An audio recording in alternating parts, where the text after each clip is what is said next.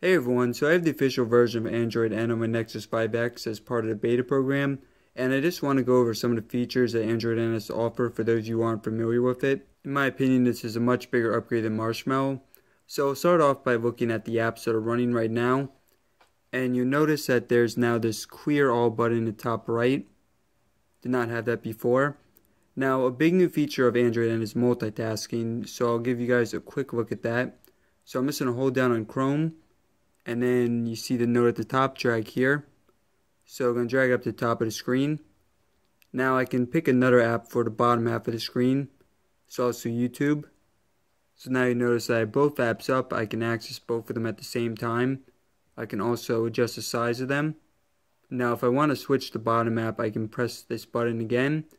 And let's say I go into settings. So now if I double tap right here, it's going to switch back to YouTube. Double tap again to go back into settings. So I'm just going to swipe down, go back into full screen mode.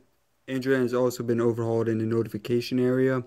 So an example of this is bundle notifications. So let's say if you get a bunch of Gmail messages at the same time, you'll see all the subject lines in the same area. Also, you can hold down on notifications like this, and then you have some options depending on the app for how you want to see those notifications. Now if we just drag down once from the top, you'll notice that we have a lot of these quick settings here in this first row.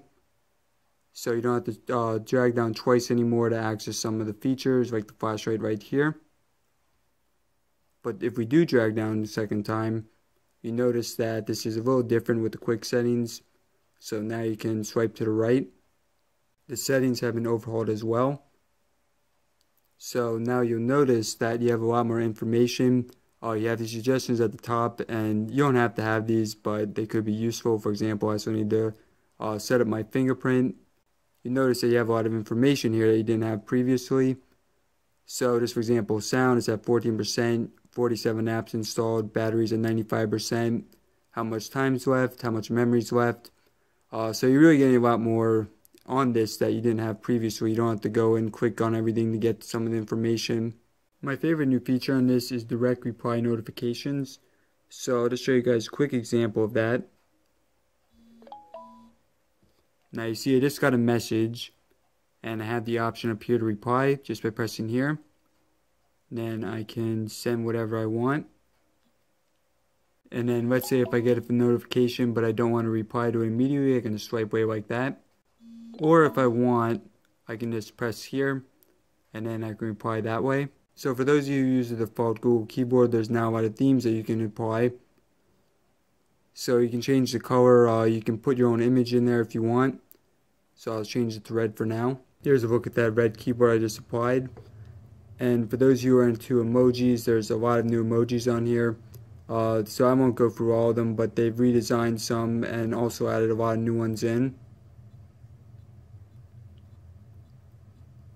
Aside from what I've shown you in this video, there's also some smaller features that have been added. Things that I can't really show you as easily, but I will go more in depth on them once we have the official final version of N out. So that includes things like improvements to Do's battery life. Still want to test that out, see how the battery life on this holds up. Accessibility mode, there's a lot of new features with that. Android for work enhancements, and a bunch of other stuff that may be planned in future versions of N. So as I said at the beginning of this video, I personally think this is a bigger upgrade than Marshmallow.